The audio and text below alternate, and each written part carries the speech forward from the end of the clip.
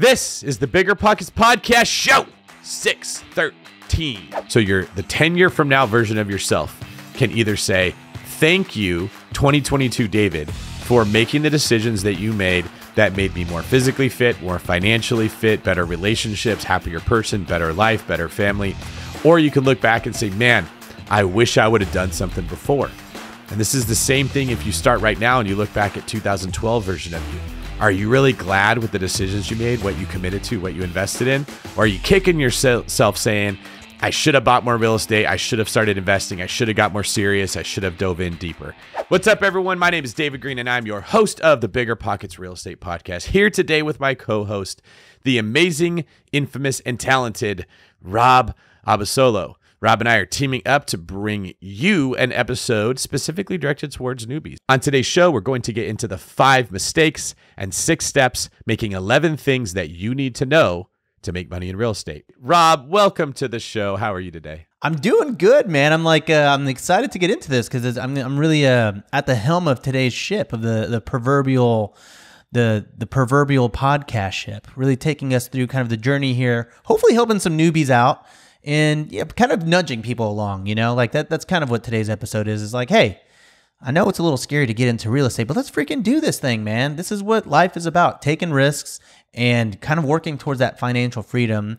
And for those of the people that, you know, kind of get caught up on the analysis side of things, we're actually going to even be analyzing a deal in a very, very hot market today that, you know, I don't want to give too much away, but it kind of opened our eyes a little bit to that specific deal. Yes, we are. And we're going to get right into today's show. So for our very quick tip, I'm going to tell you, listen to the entire episode where you are going to get a discount code if you would like to save money on a pro membership and get committed into real estate investing yourself. And let's just do quick tip number 2 here. If you're too antsy and you can't wait to become a BP Pro, then you can just go ahead and use promo code REPOD22 to save 20% off of your pro membership. You can do that by going over to biggerpockets.com/pro upgrade. All right, without any further ado, let's get into the show. All right, so today we're going to be talking about 6 foolproof steps to get started, 5 common newbie mistakes that we see investors making all the time, and then hopefully provide the audience with a few tools to help them get started on their path to financial freedom and building their real estate portfolio. So I think the reason that a lot of people want to get into real estate, and David, you can feel free to give your POV here, but I think at the end of the day, we're all looking to build wealth in some capacity or another. And that means a lot of different things to a lot of people. You know, I think the big 4 components of building wealth in the real estate game is typically going to be, you know, cash flow, appreciation, tax benefits, and low pay down. And so when you sort of add all of those different components together, it is sort of what goes into this idea of building wealth through your real estate portfolio. Did I miss any pillars there? Is there anything else that you think might kind of contribute to that wealth building goal that a lot of us have? I think you hit right on the head how real estate helps build wealth. I think the only pieces that might have been left out is that you can use different skills to do this in real estate than you can do it in other means. So like day trading or starting a business. There's an element of real estate that once you start doing it, it gets easier and easier and easier, and it gets better in time. I think that's very appealing to people. It's not the same work over and over and over. Once you start to get more properties, they become easier to manage. The act of managing real estate gets easier the more you do it. And then I think there's also an element of creativity where you are sort of like the captain of your own ship. You can make things happen that you may not like. I don't know. It's probably tough to be creative if you want to day trade stocks. It's very analytical. You're researching. You can't go into that company and add value to it like you can with real estate. And so real estate is more fun because you get to add a creative element of yourself. Yeah, 100%. I mean, these are honestly the 4 pillars I just gave. They're very tactical, right? Like these are very tactical goals that you can set. You can set a cash flow goal. You can set an appreciation goal. You can sort of map out what the tax benefits are going to be. But ultimately, what I think a lot of this culminates to, at the end of the day, what we're all trying to get here is financial freedom, right? I mean, I think that's what wealth really is. We always say we want to achieve financial freedom so we can go out and live on a beach and, you know, whatever that means to that person. But I kind of I consider financial freedom the same thing as wealth, right? Because wealth gives you options, And so for me, I hit financial freedom probably about a year ago. And I think the real, what financial freedom truly is for me is it's not like it's over, right? A lot of people think, oh, hit financial freedom, I'm going to drink a Mai Tai on the beach and hang out, and it's over. I don't really think that's what financial freedom is for a lot of people, because we work so hard to get there. It's not like you can just turn it off. I think financial freedom is well, for me personally, you're stressing on how to make more money versus stressing about making money. And that's a very, very small but very important detail. Like for me, I'm like, okay, how do I keep expanding the empire? How do I keep building my portfolio? How can I take care of my family and my brother-in-law and my best friends? And how can I help them achieve financial freedom? Versus a year or two ago, I was just like, how am I going to make money? How am I going to do that to actually achieve financial freedom? So I think there's a little bit of a myth there. I mean, of course, I like going to the beach, and of course, I like a good Mai Tai. But for me, financial freedom is just, it's the freedom to kind of not stress about the paycheck coming in, and the freedom to really kind of take big swings in my real estate portfolio, which is, kind of something you and I just did recently, even with our Scottsdale property. It's absolutely true. I think there was a certain point in life where something hit me that you are going to have stress in one way or the other. You're going to have stress from problems that come from business. What property should I buy? How am I going to fix this? How am I going to fund this? Whatever. Or you're going to have stress from, I got a flat tire and I don't have any money in the bank to fix it. Or someone is sick and I want to go be a caretaker, but I have to be at my job or I'm going to lose my job and I can't make my payments. So you have it in one direction or the other. What you and I have chosen is to have a better kind of stress. You're going to have problems in life. We have a better kind of problem. We have more flexibility. We have more autonomy in our lives. We have no limit on ourselves. But that doesn't mean that we don't have problems or that life, all of a sudden, we found the cheat code to where nothing's difficult ever. No, I think you nailed it on the head, right? It's a better kind of stress. I'm kind of curious, when do you feel, I mean, it's probably, you've probably been in this stage a lot longer than me, but what was that point? Was there a point for you where you're like, oh, I'm financially free? I've done it. I've arrived. Yeah, and it happened kind of quicker than I thought. So at the time, $5,000 a month meant I was financially free. That was all that I needed to live on. I luckily had the foresight to see that inflation was coming and the money that I was making every month wasn't going to be what I could coast on for the rest of my life. So I kept going. But I remember it was a point where I'm like, hey, I have like 8 rental properties. I really wanted one of the Corvettes, like the Stingrays when they first came out. I know that makes me sound like an old man, but they were a cheap car and they were fun and they were fast. And my plan was like, I'm just going to buy one of those. I got the house I live in. I got 8 rental properties. I'm good. And something inside said like, man, you're selling yourself short by doing that. Like the goal is not to not ever have to work. The goal is to work on things that I enjoy or make me grow. And so to me, it wasn't that I needed more money. It was that I wasn't going to become the best version of David if I just hung it up and said, okay, I've accomplished what I wanted to accomplish. I'm finished. Yeah, for sure. And I think as I kind of asked a lot of people about what financial freedom means to them and like getting into real estate, and I don't know, I kind of see the same problem with a lot of people, right? Because we all want the financial freedom, the autonomy to sort of live life, on our terms. And I see a lot of these things, a lot of reasons or, I don't know, apprehensions are very commonly expressed by a lot of people that follow me, that DM me on Instagram. And I think the big one, there's 2 big ones for me. People are very unsure of how to become an investor. They listen to BiggerPockets, they watch the YouTube videos, they read the articles, but then it's very tough for them to tactically actually execute that, right? Because it's hard to apply that to their specific situation. And so they lack the knowledge and the tools to be able to begin their journey, which I think is very solvable. That's the good news for a lot of people. And then the other thing, which kind of relates to the first thing, is that it's very confusing. They're not sure what steps to follow. If you watch, for example, like my YouTube channel, I put a lot of Airbnb content on there, and I teach people how to do that, and I teach people how to start their businesses, but it's not linear. I don't necessarily like A to Z, here's how to do it on YouTube.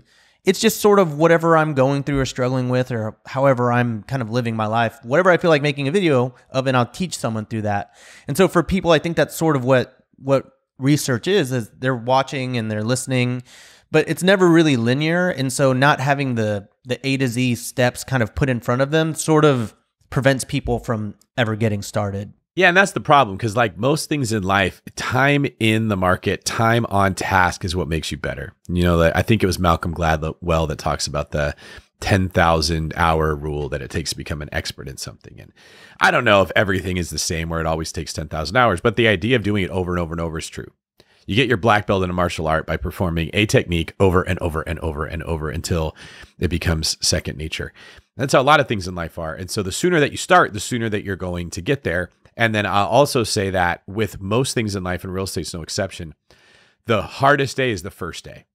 Every day gets a little bit better than it was before. And so the investors that are kind of like hanging out on the background, looking in through the window, I would like to get started, but I'm not ready yet. They don't realize that they're setting their future self back super far, because it gets easier when you start doing it more. I feel a very grandiose analogy coming here. About ticking away at it little by little. I mean, there's so many things that I feel are floating around in David Greene's head right now. Well, here's probably the best way that I would compare what success in real estate should look like. First off, people have to get out of their mind that it's different than anything else. Whenever you are sold on this idea that you can make money here easy, or you can get fit easy, or this is the secret to avoiding the uphill battle in life, that is always a sales technique that is meant to get your money. They're appealing to your worst nature that's looking for like a get rich quick scheme or the way around the struggle. It does not happen at anything in life. You don't ever skip the work and just get a result. So you have to resign yourself to the fact that this is a journey you are taking. This is a path that you are going to walk. It is going to be uphill the majority of the time. And there are going to be things that can go wrong, just like everything else that you want to do. Being a parent, getting in shape, saving up money itself, all of it works the same way. And so what I like to think about is how financial freedom is really a result of being financially fit, being disciplined, being good at money, understanding how to do what you're doing. And so fitness itself, physical, is the closest example that I can provide to people that helps them understand what this like. Being fit, I'm not fit right now, but I'm trying to get more fit. And I think many people go through cycles. That's not true. I saw you the other day. I was like, oh, homeboy works out. You work out a lot more than me. Well, I appreciate that. Is it that the camera adds like 15 pounds? That's the problem. No, I had you on a wide angle lens, so you look nice and skinny. Well, thank you for that. The journey of fitness, though, is a journey. You don't get fit and stop. Okay. Like many of us have done that where we got fit. We're like, cool, I'm there. And I stopped working out and I stopped looking at my diet. And what do you know? You end up not fit. That's how it works. It is the process of creating habits that are a lifestyle fitness. And people that are into this understand it. They buy their food at a healthy place and they prepare it ahead of time. They put effort into having food there to eat. They don't just leave it up to happenstance. They put it in their schedule to go to a gym. They probably are in a group with other people that are into that same thing that helps them stay accountable and helps them be supported. They talk about that kind of stuff. It is in their heart. It is on their mind. And the more that they stay in that community, the better off they're going to be with their fitness. Real estate is the exact same thing. If you're not in a community of other people that are doing this thing, you're going to fall out of shape. If you're not putting it on your schedule to go and do certain tasks, like go to the gym or go for a run or go run upstairs or whatever the case may be, you're probably not going to do it if you're just waiting for an opportunity to come your way. If you don't have a membership at a gym, the odds of you just remembering to wake up and work out in your own living room are very low. People tend to not work out very hard when they work out at home. Like think about, Rob, everyone you ever met that bought some exercise equipment and put it at their house. Guilty. Right? Were their intentions good when they bought it? Always, 100%. Okay, you did it. Was your intentions good? Every time. But how often do you use that equipment? Well, okay. For the sake of your metaphor, never. But last night, I finally got on the spin bike that I bought my wife a year ago for the first time, literally ever. But I see your point. You're proving my point. You use it one time in a year, right? It becomes like a towel rack is what that stuff turns into. But if you actually get your butt to the gym, you're probably going to, hey, I'm already here. I might as well work out. Oh, yeah. 100%. Would you agree? Oh, yeah. Yeah. I mean, this is, by the way, this is exactly what I envisioned for this metaphor. We need to add a feature on the BiggerPockets website that's just like the David Greene metaphor encyclopedia. So we can just reference all the metaphors you've ever done. So we've sort of talked about the two problems that I think a lot of investors face, right? Like the two apprehensions that they have. But now I sort of want to get a little nitty gritty here and actually talk about the top mistakes that investors make, that we see investors come to us all the time and retroactively say, hey, how can I fix this? And it's like, well, you made the mistake, but that's okay. You're going to learn from it. And there are 5 here that you and I have kind of penciled out that we think are very, very common that we see people doing all the time. So first one here is going to be buying the wrong deal.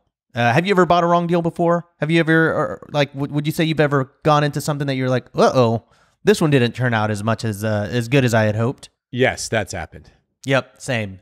But that's not it's a mistake, and you always learn from your mistakes. So it's not like it's over, right?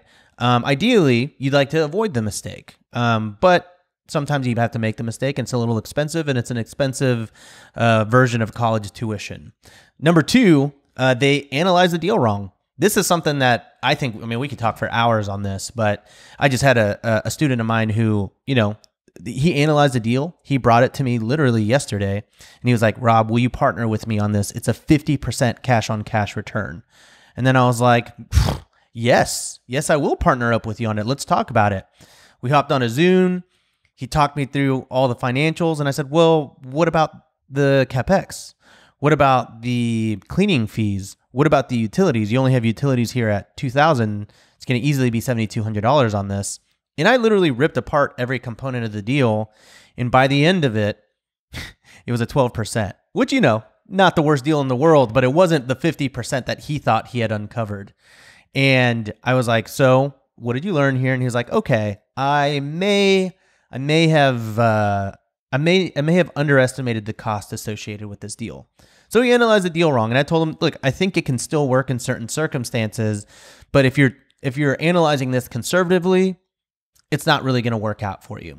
And so this is one of the main things, I think. Like, there are a lot of tools out there that can help people analyze deals, and we're going to actually talk about that a little bit later. But, we all go through it. At this point, I imagine you're probably not struggling with analyzing your deals, but maybe young David, right? No, I would probably, let me bring some clarity to that. I don't struggle with analyzing deals when they're in an asset class that I know very well, that I'm familiar with. That is something I put in the 10,000 hours. It's very comfortable. But the deal that you mentioned that didn't turn out like I thought it would was my first venture into a new asset class. So I did not have a tool that would help me analyze those properties. And it was a different type of skill, kind of like switching from one martial art to the next. I had an idea of how like martial arts works, but these are completely different techniques, and you're using different muscles and you're using them in different ways. So to your point, I would say it's when you are either learning a new asset class or learning real estate investing in general, that having the right tool to make sure you're analyzing correctly is extra important. So let's move on to the third one here. A lot of people let the lack of money stop them. Honestly, kind of guilty here, because you see a deal and the first thing you think is, how am I going to fund it?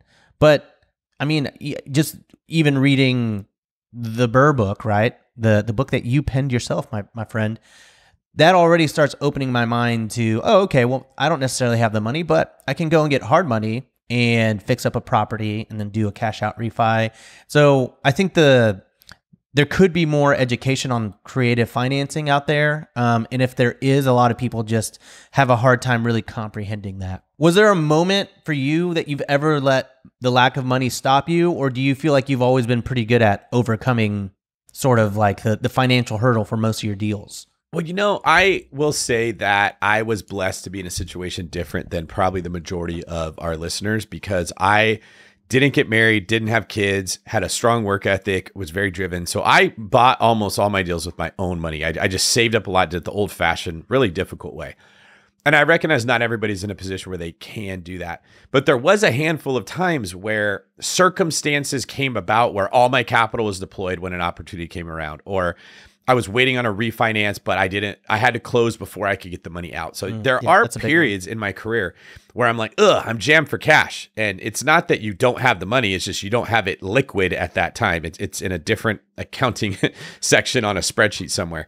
So every time that's happened for me, what I've typically done is gone to a friend who is a fellow real estate investor, a fellow business person, a person that I had a pre-existing relationship with, not a stranger, and said, hey, I have no experience investing, but can I get a hard money loan or a private loan from you? That's really hard. I went to people that were in the business already, that knew me, that knew how I worked, that trusted me, and that knew if I'm going to buy this deal, it's going to be good.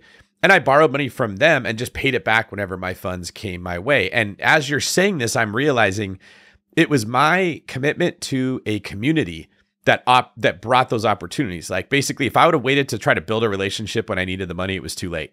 That was something I had started years before, so that when I was in need, I had people like, yeah, I can wire you some money. Yeah. Yeah, that's, yeah. And I've also now realized, investors that I've like worked with or talked with, they're all very flaky. Like not all, but like a lot of them can be. And I now as an investor understand that 90% of the time that happens is because they just don't like, their money's tied up. And so when you're talking to an investor, it's like, you have to take the money right then and there. If you say, hey, give me 2 months and then I'm going to come to you with the project, they've likely deployed that. And it's very hard to, to close that deal 2 months later. So little things I've learned along the way is like, when I see a creative financing option or investment money coming my way, I hop on it as soon as possible, because you're right. It's a very, real estate is not the most liquid industry out there. It can be, but it's not always the most liquid. Moving on to the fourth mistake here. This is a big one. This is perhaps the biggest one. Listening to other people's negativity. If I had $1 for every single time that I've almost had a friend invest in real estate, either with me or just pushing them to do it themselves, and they were amped up about it, and then the next week they came back to me and said, Uncle Ben or, Yes. Aunt Tia, Yes. said, oh, the housing market's going to crash and this and that, you don't do it. And then they got scared. Oh man, I'd have enough money to buy a house. That's for sure. I mean, people just get, You wouldn't need their money. they wouldn't exactly. So it's like the negativity out there from people that don't actually invest in real estate a lot of the time tends to trump the actual experience and insight that a seasoned real estate investor can give you. Yeah, and that is a tough situation to be in when you're the investor, because you have me and you and Brandon Turner and people on BiggerPockets saying you should do this, and then you have people that you love and you trust that have looked out for you for your whole life saying don't do it. It's a very difficult situation to be in, and I can acknowledge it's not as simple as like, don't listen to them, because how do you know to listen to us? You don't know us, right? Whenever I'm in a situation like that, I step back and I say, how does this work at everything else in life, right? Because real estate shouldn't be different rules than everything else. So if you wanted to go start going to the gym and lifting weights, let's go back to that analogy. There is a chance that you could get hurt if you do that. You could drop a weight on your foot. You could pull a muscle. In the beginning, your form isn't going to be perfect, so you're probably going to get hurt. You're going to make a couple mistakes. But not going to the gym at all is probably the riskiest thing you could do, because your overall fitness is going to go down, and then you're going to have heart issues later and like health related issues from not being fit. So you have to understand that when someone is telling you don't do this because something could go wrong, I often look at that like, don't go to the gym. You could pull a muscle, or you could drop a weight on yourself. You could get hurt. But not going to the gym at all would be the riskiest thing I could possibly do. And you got to remember that also. So what I tend to do is say, all right, who do I know that's going to the gym? And I should ask them, hey, you're really good at this. I see you lift weights and you're very physically fit. Should I do it too?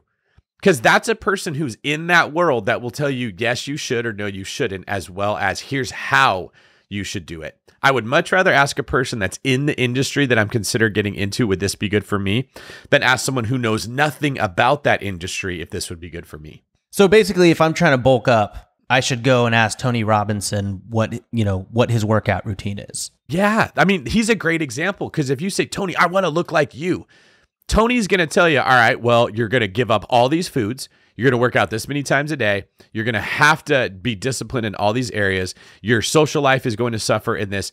And you'd be like, oh, never mind. I don't actually want it that bad. This isn't for me, right? Mm-hmm. If you go ask someone who doesn't understand Tony's regime and what he's doing, do you think I should go do that? What value is their advice going to be when they have no idea what that's actually like? Yeah. Yeah. And I think this gym metaphor actually makes sense because you're saying like you have to basically go and work out and get started and nick away at this little by little, which kind of leads us to the fifth and sort of final giant mistake that most investors make. And it actually is a very like the famous four. It's the last question, right? People just quit or never get started along the way, right? And so this big mistake is never taking action. If you don't ever take action, if you don't ever sign up for the gym membership, there's literally no way for you to go to the gym. If you don't ever make an offer, there's literally no way for your offer to get accepted. You have to start throwing, some Hail Marys out there, if you will, and hope that they land. And then boom, you're in the real estate world. So, I mean, that sort of wraps up these 5, but I mean, obviously there's 20 top mistakes that investors make, but I think it really does boil down to these 5 for most people, especially this last one. I would say are the most common things that stop somebody from getting in the gym and getting into being fit. Because the reality is most people listening to this, it's not like they're not interested in fitness. They're at the gym, looking through the glass and the window, seeing the people inside thinking, I wish I could be them. And then they leave and they're like, man, they look at their stomach or they can't see their feet because it's in the way, or they're huffing and puffing when they try to climb stairs or tie their shoe. And they are aware, I'm not financially fit. I don't like my life. I don't like this job that I have, or I don't like whatever. And then they go back to the gym and they look in the window, right? What these 5 things are like the invisible barrier that keeps people from getting inside. And that's what we want, is for people to get a gym membership, get inside. Maybe start slow. Don't just run in there right off the bat, but get around the people that are doing it so that they can show you how to use the machines, go with you, work out with you, spot you, get you some momentum, like you said, and then you kind of get sucked into that lifestyle. Yeah. So I guess with this in mind, what I want to do is, considering that for me, the big mistake here is never taking action and getting started. How about we actually run through a deal here? I would like to actually run through a deal and maybe just put some tangible insight and advice on like how you could actually get started today by analyzing your first deal. Is that cool? Yeah. Let's take our listeners through one of our workouts. So in the spirit of never taking action and getting started, I think we should put this into tangible terms for everyone out there right now that does want to get started. And I think we have a pretty solid, 6-step process here for anybody. If you are looking to get into Airbnb, if you're looking to get into long-term rentals, multifamily, whatever your niche is, if you follow these 6 steps, then it's going to be a lot easier than if you're just trying to like go after the big goal at once, right? I think breaking it up into small, bite-sized baby steps that you can take, 1 step a day, for example, it's not going to be quite so stressful as just figuring out, oh man, how am I going to get into a 100-unit syndication deal? You don't do that. You do real estate. You get into real estate by, biting off small bites of your sandwich, David. And then by the end of the day, the sandwich is gone. So step 1 here, commit. I mean, I know this seems like very, very simple, like, oh, duh. No, like, I don't think so. I think you have to actually tell yourself that you're going to do this. Mm-hmm. You have to really, like, I don't even care if you look in the mirror and say, today's the day, I'm going to do it. Like, that was me yesterday, literally on the bike. I wanted to go run yesterday, because I haven't really ran in years. And so I was taking care of the kids and I was like, dang it, my window is closed. The kids are asleep. And I was like, you know what? No. I'm going to do this. I'm going to find a way. I committed. I walked up. I got on the bike. Boom. Like that felt really, really good. So committing can be many different things. It can be like buying a small, buying a book, a little, mm-hmm. For me, I always tell people if there's a way that you can financially commit to something, like go buy a book. It's $12. It's a very small, the stakes are low here, but you can go and read that book. However you want to commit, whether that's you telling yourself that you're going to commit, whether it's you looking in the mirror and like poking yourself and saying, this is the day, bub, or if it's buying a book or any kind of curriculum or whatever it is, just figure out a way that gets you excited to actually get started. Well, here's why that's important. You're going to fail your first try at anything. All right. So going back to our gym analogy here, you go to the gym, you are going to try to figure out how to use a machine or do a workout. It's going to feel weird. You're going to do it wrong. And the thought's going to go through your head. This is stupid. You shouldn't do this anyways. This isn't for you. Or you're going to see another person that's stronger or fitter or in better shape, and you're huffing and puffing and they're fine. And you're going to think, why did I even come? If you're not committed, the second that happens, you're done. You're going to leave and you're going to say, that wasn't for me. And you're going to go back to Dancing with the Stars. If you're committed, your brain's going to say, this doesn't feel good. How do I copy what they're doing? How do I find another person to help me? You're going to look for a solution. And that's why committing is so important. Because if you're not committed, you look for a way out. If you are committed, you look for a solution. And it's literally two roads that you can take. One of them takes you to financial freedom and the other doesn't. I wanted to ask you a quick side question here, and you can be honest. You recently went running and now you're riding a bike. When you and I were in Scottsdale, you saw me going for a run and you mentioned it. And my understanding is you weren't running before that. Is there any connection to you saw me doing something and then put the thought in your head, you know, I really should start doing that too? Yeah, you inceptioned me, man. You know, after that Scottsdale trip, I was like, you know, something's not right. You know, I need something. I saw someone running. Oh, David Greene, I want to be more like him. I should run. So yeah, man. You can take all the credit for what will soon become. No, that's not what it was. I knew you were going to go there. I don't want to take the credit for why you're doing it, but I do want to highlight that is a part of when you get in a community of people, they influence you. Because I was only running because I saw somebody else that was in my community that was running, and it put the thought in my head, right? So there's absolutely like something to be said for not just looking through the window at the gym or watching or thinking I should do it, but getting around people that are doing it will make it so that you want to do it. Yeah, yeah. And actually, I think this sort of leads into step 2 here. And I think here, this is where a lot of people get this wrong. Step 2, learn and plan. All right. A lot of people want to start with learning and planning and then commit.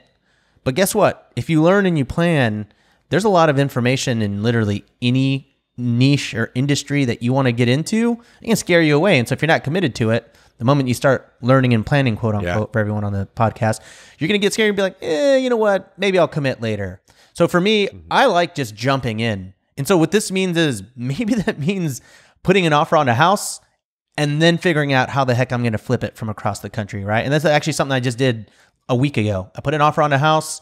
It's in Virginia. I don't really have any houses out there. And I was like, I love this house. I'm going to figure it out. I will learn and plan and find my contractors and find the team and research and reread the Bird book afterwards. Because if I start trying to figure that out before I'm even in the deal, I'm not even going to get into the deal. So I think it's very important to just jump in and then learn and plan, because there's so much that learning and planning can do. It can really teach you, it can enlighten you, but it can also lead to analysis paralysis, in my opinion. I agree. So step 3 here, get leads. All right. So this is a big one.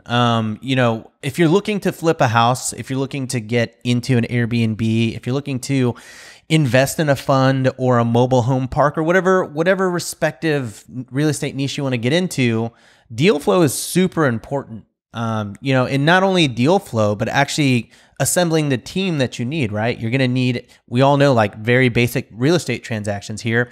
You are going to need a real estate agent, which, you know, if you're in need of a real estate agent, small little plug here, the agent finder on BiggerPockets can get you hooked up with literally anyone in the country. But we know that you need that, right? And we also know that you need a mortgage broker. And we also know that you need, like, if you're going to do like an Airbnb, for example, cleaners and handyman and contractors. And so if you can kind of assemble your team and really start figuring those crucial teammates that you're going to need to execute a deal, a lot of the times the leads are going to come in, like finding a good realtor. If you tell them what you want, if you show them that you're looking for a flip or that you're looking for some kind of investment property or an Airbnb, and you show that realtor that you're very serious, there's a very, very high likelihood that they're going to be sending you those deals. If you're looking to get into a flip, maybe this means getting in contact with the wholesaler and finding an off-market deal that you can then go and flip and rehab and maybe even execute the BRRRR strategy. How's your deal flow these days, by the way? Like, do you feel now that you're established that the deals just sort of come, you know, like daily for you, or do you still have to actually go out and find them? It depends on like what avenue they're coming to me from. So I have deals that will just come to me from the agents that are on my team. They'll say, hey, David, this is one that you might like, or hey, our client can't close on it. Do you want to buy it instead? So that will happen. I will get random deals in my inbox from different BiggerPockets listeners in different areas. And so I don't have to go looking for those. But if we're talking about deal like the exact type of property I want to buy, those are not just finding their way to me. That's something I still have to go hunt down. Yeah, but you have a network, right? And I think that's what I'm getting at is, you know, obviously those deals are going to come a little easier to you and me, but platform aside, I think that if you establish a network and people know what you do and you put yourself out there, right? And you put yourself out there on social media, on Instagram, on Facebook, and you proclaim to people that you're a real estate investor, the chances of these leads kind of coming across your desk more often are going to be a lot higher, I think, personally. Oh, that's 100% yes. So now I actually want to get into what I think is going to be one of the more useful segments of today's show. And I actually want to analyze a deal. Because I think here's where the analysis paralysis sets in. Like, people get really good at analyzing the deal, and even if it's a really good deal, they still get scared and don't want to do it. So I think this would actually be a very appropriate time to use the rental calculator from the BiggerPockets website to actually take a real world deal and see if it pencils out. And for me, I'm in Texas now. I'm very partial to Texas real estate here. So I want to just maybe pick like a very hot market. Like what's a hot market right now? Like Austin. Everyone wants to move to Austin. Okay, so we found a deal here in Austin, David. And I think this one, who knows? On the surface, I think it's going to pencil out, but the calculator is the crystal ball that tells all. So for the address here. Well, what I liked about this deal at initially looking at it is that it's in a very hot market. So people are going to be drawn to wanting to invest there. It has some value add opportunity. So when you look at the pictures of it, you can tell this isn't completely already done up. So there's some ways that you can rehab it, fix it up, make it look like more.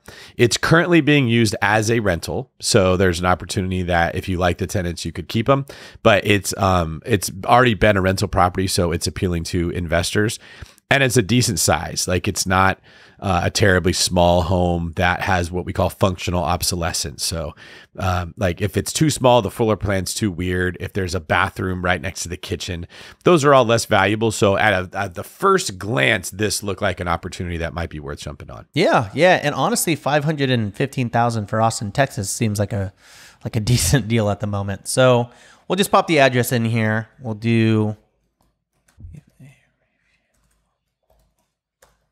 All right, in Austin, Texas, 78749. Purchase price, $515,000. Purchase closing costs, we're typically budgeting about 2% for this, right?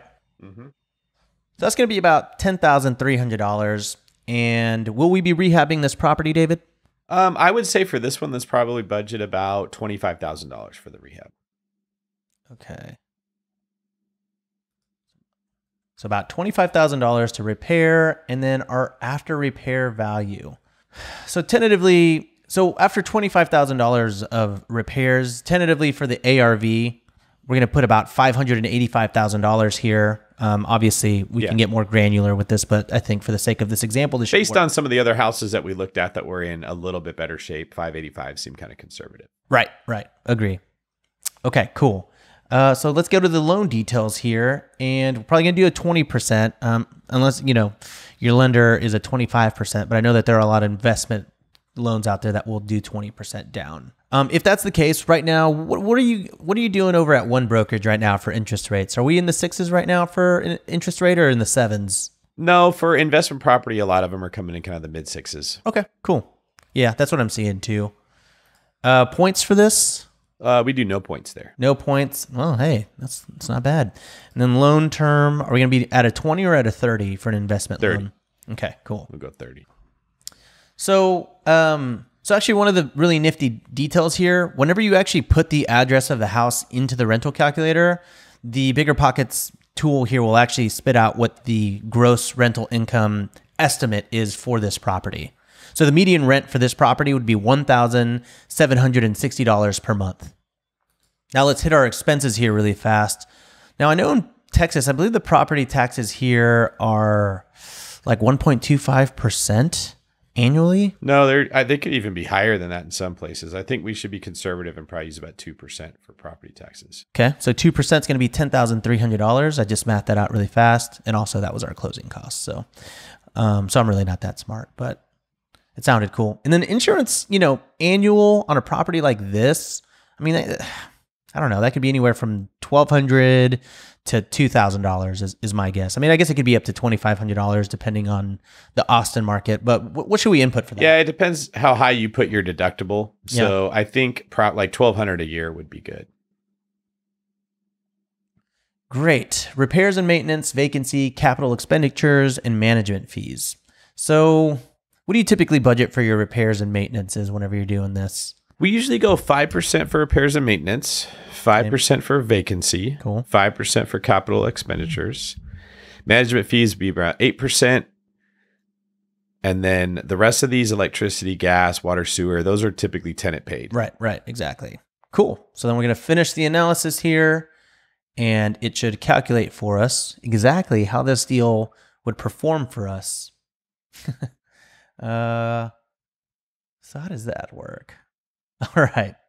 So according to the calculator here, this deal is actually in the red. It is a negative $2,206 per month in cash flow. You're losing $2,200 a month on this guy. Yeah, and you probably wouldn't have known that if you didn't have a calculator like this that would get you this information really fast, because at first glance, this deal looks pretty promising. It's got a lot of the things that you hear us talk about on the podcast. It's in a great market. It's in a great neighborhood. It's already being used as a rental, and there's value add opportunity. This is some of the big stuff that you're looking for. And a lot of people would pursue this deal, put a lot of time and energy into it. And only after hours and hours and hours of their own time was put into it would they realize, oh, I'm going to be bleeding $2,200 a month if I buy this property. Yeah, I mean, this is really, honestly, I agree. I think, if I saw something like this, I'd get excited because, right now, Austin is like the hottest market in the country, right? So in theory, almost anything out there should pencil out just because of the demand. But just running the numbers here, the actual mortgage payment on this property is $2,600 a month. And so if the median rent here is $1,700, then just right there alone, we're negative $500 in cash flow. And that's not including vacancy, CapEx, anything like that. So right off the bat, how long did this take us? 5 minutes? 5 minutes just saved us 15% more on our car insurance and from a really, really bad deal. And here's the cool part about this calculator. Even if you're not a pro member on the BiggerPockets website, you actually get to use this calculator 5 times for free. Now, if you're a BP Pro member, you get unlimited uses of this. So if you're actually very serious about analyzing deals, in my mind, you should be hitting deals 5 times a day. Personally, I think if you're serious about it, you want to get started committing, learning, and planning. Analyzing a deal is perhaps the most important skill that you're ever going to have in your whole entire real estate career because it's what's going to save you money and it's also what's going to make you money. So you get 5 for free, whether or not you're a member. But yeah, the unlimited use for me has really come in the clutch because we're doing this like so many times every single week at this point. Yeah, and it has a psychological effect as well, where real estate now doesn't feel as intimidating. You're not afraid, like, oh my God, what if I get the wrong deal? There's this, I don't know what to expect. So what if is constantly running through your mind. And when you've got a tool like this that kind of answers the majority of those questions for you very quickly, easily, without a ton of energy, psychologically, it becomes much more easier to feel confident in what you're doing. So if you want a negative 20% cash on cash return, this is the deal for you. So we've analyzed it and all right, maybe it doesn't pencil out right now, but now I want to kind of get into actually funding the deal and maybe talk about a few creative solutions that, is there anything here that we can do to make this deal make sense? Well, the first thing that you got to look at in a situation like this is, can I add additional revenue? There's got to be a way that you can bump up the money that's coming in if you want it to pencil out. So you could reanalyze it. And instead of saying, hey, what could I rent the entire house out for? You could say, what could I rent a room out for?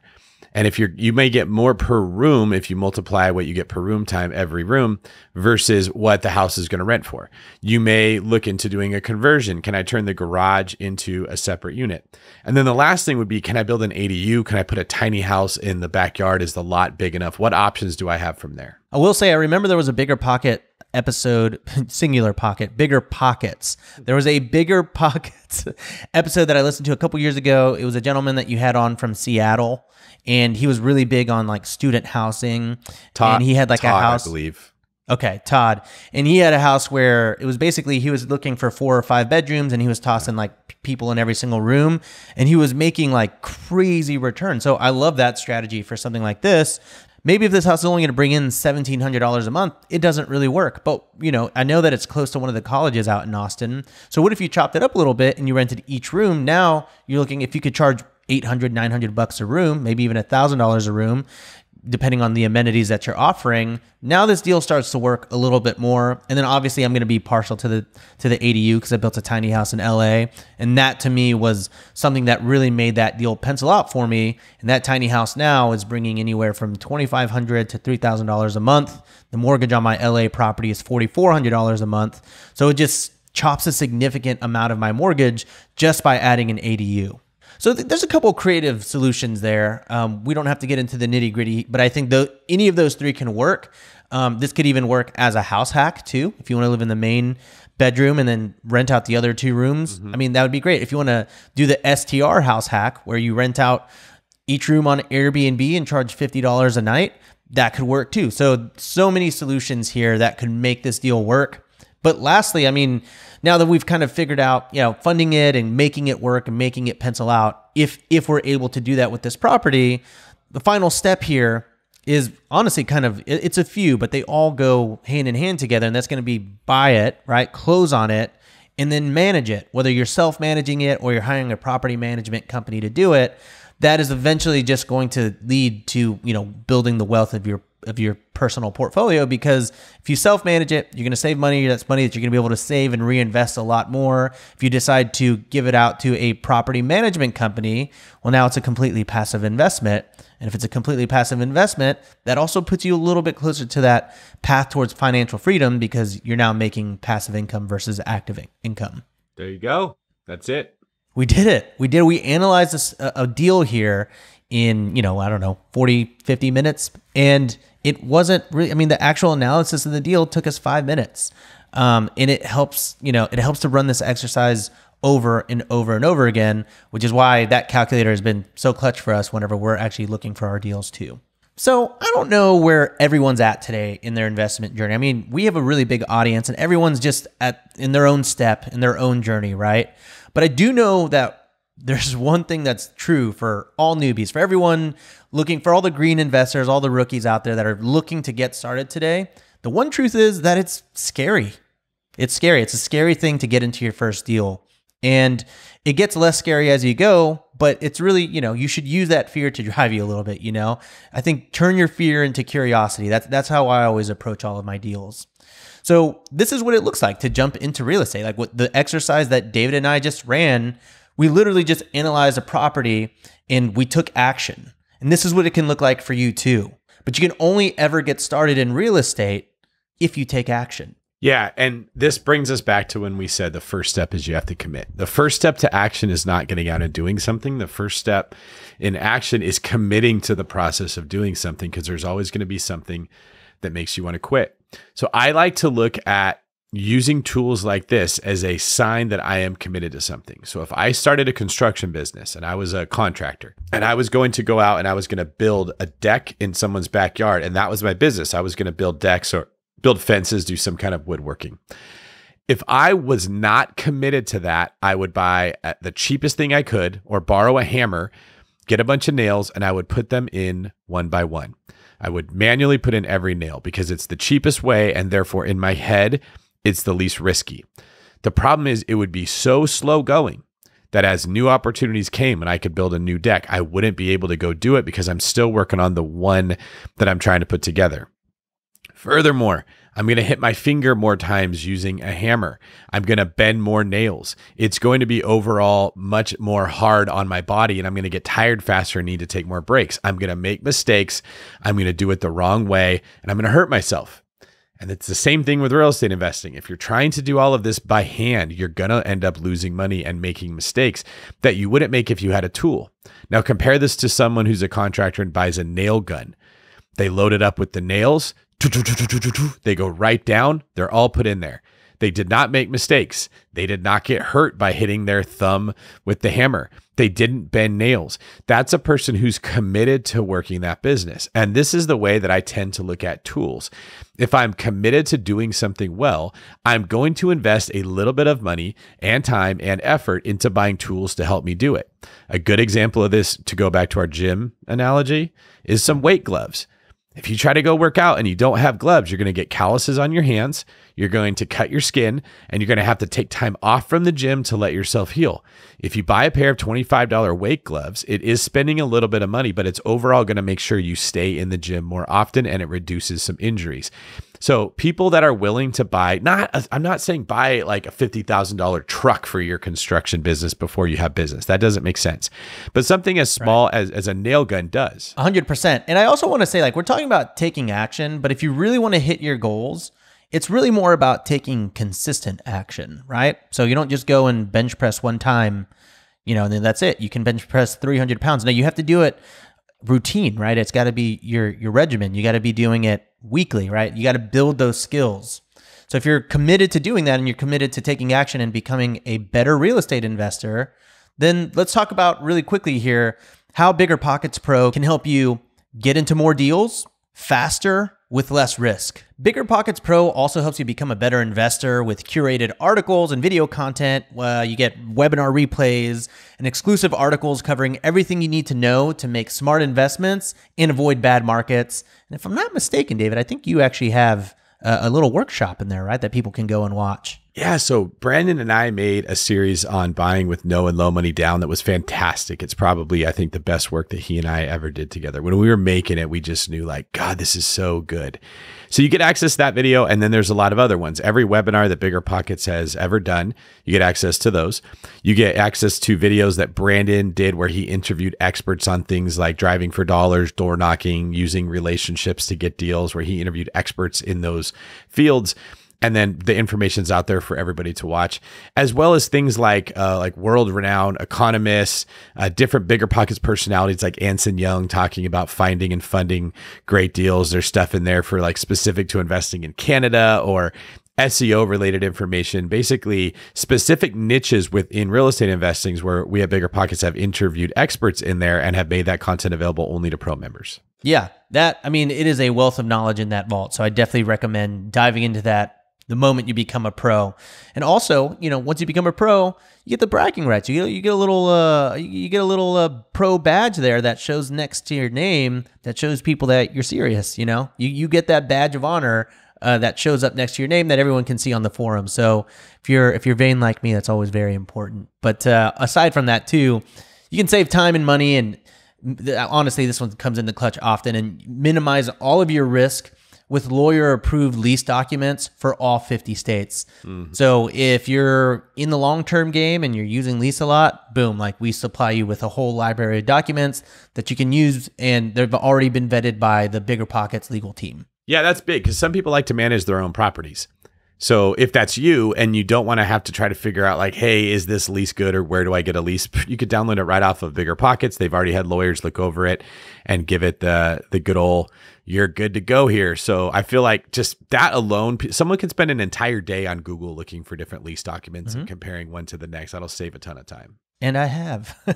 and then you also save like thousands of dollars on loans and other tools that you'll use in your overall real estate business with BiggerPockets perks. Plus, you'll get access to discounted educational boot camps. I know Tony Robinson just did one on short-term rentals, and very good feedback from everybody. Everybody loved it. So all these boot camps all focus on very specific niches from, some of the best pros in the industry. And another thing, and we kind of got a glimpse into this earlier, you can also accurately estimate rental rates based on local property comps. So you can put in your address, and the BiggerPockets rent estimator tool will help you understand what the possible projections are for that specific property. Yeah, and that is also huge. So what we're basically looking to do is take away all the points where an investor starts down the journey, or starts up the journey, I should say, because it's typically an uphill battle. You're going to get some exercise, but like you only get the best view at the very top. Right?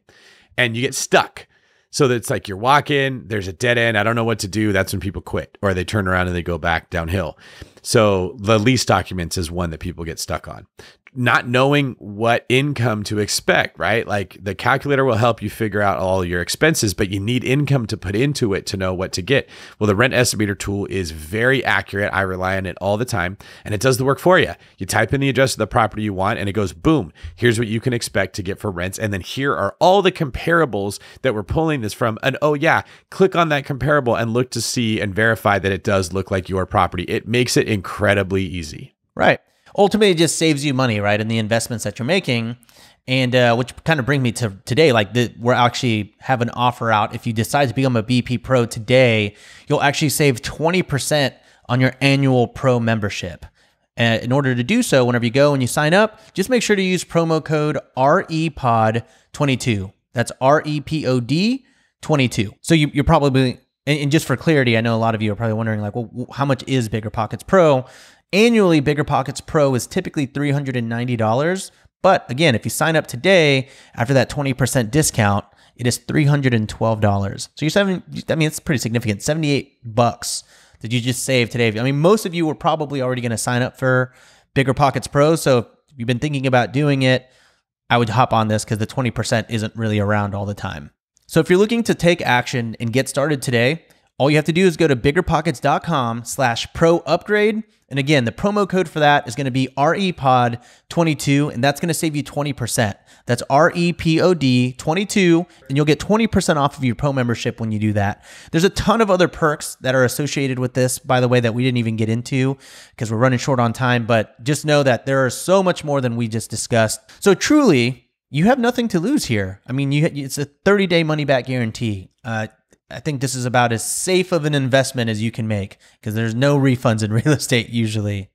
So with all that, I mean, you just took this journey with me and Dave just on this deal, but also if you've been following along on the podcast, you know that we're taking a journey that we're, letting everyone follow along with, right? We just bought a $3.25 million house in Scottsdale, Arizona, and we're excited to share that with you because we really do believe in transparency, sharing with the audience, bringing people in with us and sharing the insight so that you can learn as well. Yeah, that's exactly right. And I got to say, that property felt like getting to the top of a hike and having the amazing view. I mean, it has amazing views. That might be. It has an amazing view. Yeah.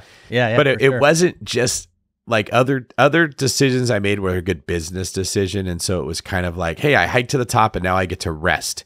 And so I feel good about myself, but this was amazing. It felt so good. It was one of those things where you're like, this is why I've been working so hard and delaying gratification so much, was to get access to properties like this that are just fun. I mean, we're going to make good money with this deal, but we're also going to make good memories there. We're going to be able to have masterminds and groups together where we go out and we teach people about real estate investing, and we're going to get to share this with other people, open their eyes, change their lives. But you never would get this amazing view that we got from that property if we were not steady staying on our hike, if we weren't surrounded by other people that are doing the same things as us, learning from them, helping them, and creating community. In fact, it's the community itself that's going to make this property so fun because they're the ones that are going to be joining with us at the deal. And this is why you want to get involved and get a gym membership and get involved in the community, right? Or find a group that hikes with you and go hiking together. Whatever analogy you want to use, you want to get deeper into the real estate investing community. And BiggerPockets Pro is probably the biggest and best community of investors in the world. I mean, there are more people. There's over 2 million members at BiggerPockets, and many of them are pro members. This is where you get access to the best stuff, the best podcasts, the best webinars, the best videos, the best blog articles, the best books. BiggerPockets, we're dominating pretty much everything in the investing and educational space. So this commitment you're making to get into pro is less than the cost of a home inspection on a condo. Okay. Not even, Rob, what did we pay for our home inspection on the Scottsdale house? Man, $1,200. Okay. And I bet it could have been worse, right? Oh, so this is like 4 of those basically that you're gonna pay to sign up here. That's gonna get you in the door and get you connected. So if part of your goal was for 2022 was to get into the real estate investing game, this is a great way to do it. Yeah, I really wouldn't downplay the networking here, right? Like the forums are popping off all the time. There are kind of some, like icons even within the forums too. Like we just had Jonathan Greene on not too long ago, and he's very iconic in the forums because he's just helping people, right? Like the community helps each other. They answer each other's questions. They help build each other up. And we're all here to help each other get into our first, second, third, fourth, 10th deal. Amen to that. And one of the things I like to say is if you do nothing right now, 10 years down the road, 10 years has passed. Whether you take action today, whether you don't take action today, 10 years is going to go by and you're going to look back and you're going to have had that time pass regardless of what you did. So the 10-year from now version of yourself can either say, thank you 2022 David for making the decisions that you made that made me more physically fit, more financially fit, better relationships, happier person, better life, better family. Or you can look back and say, man, I wish I would have done something before. And this is the same thing if you start right now and you look back at 2012 version of you. Are you really glad with the decisions you made, what you committed to, what you invested in? Or are you kicking yourself saying, I should have bought more real estate. I should have started investing. I should have got more serious. I should have dove in deeper. If you make a decision right now and you stick with it, it is impossible to not be better off 5 years down the road, 10 years down the road. But if you don't make a different decision right now, you can guarantee you're going to be thinking the same thoughts, doing the same stuff that you are right now. You're just going to be 10 years older. Yeah, 100%. Look, it might be a little scary, guys, but I personally think that growth comes from fear. So I guess I'll leave it there, man. I mean, that was very impactful words you said there, my friend. Anything that you want to leave the audience with before we go? How about this? Because usually we ask people, where can people find out more about you, Dave? If they want to get your awesome knowledge bombs on the interwebs. You can follow me at David Greene 24. Instagram's probably where I'm most active. I recently got a social media company making some stuff for me, so it's finally cleaned up and looking like a professional. Instagram should. Let me know what you guys think. On TikTok, I'm official David Greene, and then on YouTube, I'm David Greene Real Estate. Recently just got on CNN and did an interview there about interest rates, what we can expect in the market, house hacking. Yeah, that's cool. And like BiggerPockets, I saw posted that today. So if you guys want to see, it was like a 5-minute section on Mother's Day. Go to my Instagram. You can check that out. Awesome, man. Yeah, I saw that, dude. That's very cool of you. Now I don't know how I can one up that. You've done it. You're a news anchor now. Yeah, I'm anchor man, but you've got that coif. I don't think you ever have to worry about one upping me as long as you're rocking that coif. Yeah, I guess that's true. And Rob, if people would like to hear more about your stunning success in the tiny home and short-term rental space, where can they learn more? Oh, just the typical channels. You can find me on YouTube at Rob Built, ROBUILT. You can also find me on Instagram at Rob Built, and then on TikTok at Rob Builto.